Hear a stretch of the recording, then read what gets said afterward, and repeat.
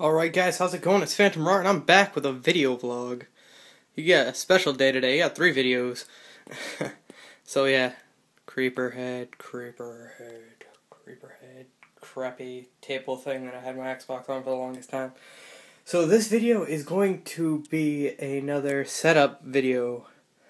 Let's just say from last time I went from shit to my dream setup, which is right here. I got my desk, my chair, 2 screens, got my wall-mounted TV, it's my Xbox, my PS3, my PVR is down there, which will soon be switched out for my Avra Media, which is in the desk drawer right here, this shiny thing. So that's that, and then I have my controller down there, or my controller's down there charging, my PS3 one goes under there. Then I got my game tower set up right there behind me. So, guitar, fan, which, since I shut off, it's fucking 100 degrees in my room. I got curtains for my windows, which are blackout curtains, so only little bits of light get in, because hiss, sun bad.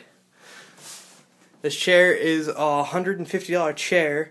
The wall mount was about, how much? It's like $50. Extra monitor was $80, the desk was $100. What else? What else did I buy? Whatever.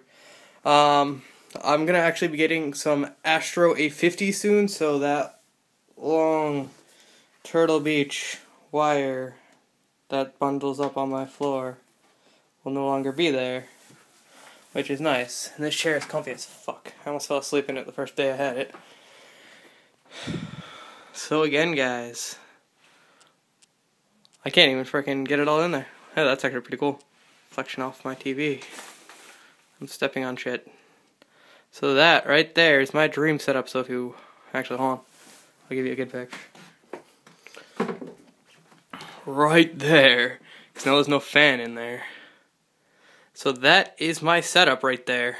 I went from crap to my favorite one. Probably my best setup ever. The only thing that sucked about it was trying to wall mount my TV.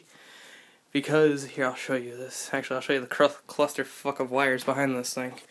So, there's all the wires. Xbox, PS3, TV hooked up. See this little dongle thingy? See how it looks like it's broken? It's because it is. This would not tighten up enough for, it's supposed to make my TV so I can tilt it. But, it would not tighten up enough. So, what me and my dad ended up doing is taking it and just breaking it or pulling it off just enough so we could expose some the rivet things back there. Here, I'll turn on the light. These rivet thingies back there. Damn, it looks fucking even more broken when I turn the light on it. Damn it. And then we took a wrench. We just tightened it up as tight as possible. So now this thing does not. Well, it jiggles, but that's because it's there should have been like another screw to hold that like right there, but there was not. So. Whatever, it looks nice, I have it set up the way I want. Not gonna complain because it looks good. So let's turn off the light. Screen unfocused. Screen focus. No? Alright, well. So yeah, that's that, guys, and damn, that's fucking, I can't even look at the screen right now. Damn. Alright, well, my phone's being retarded. So, I guess I'll end it on the shitty blurry image of my crap. Hold on. Wait for it.